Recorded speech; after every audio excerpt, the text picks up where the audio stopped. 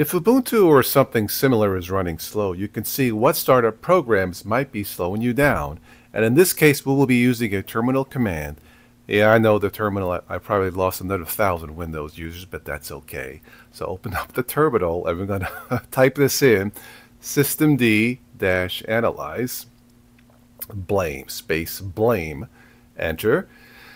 And if you give this a moment, this will bring up all the startup programs, that will allow you to see if there's anything that's taking an unusually long time. Now, in my case, to be fair to Ubuntu here, I don't see anything out of the unusual that takes a long time, like in minutes. This is all seconds here. So this really isn't too bad on a 12-year-old computer. I actually timed it from startup to the screen to the desktop. It's approximately 30 seconds. It's not the fastest Linux, but it's not bad.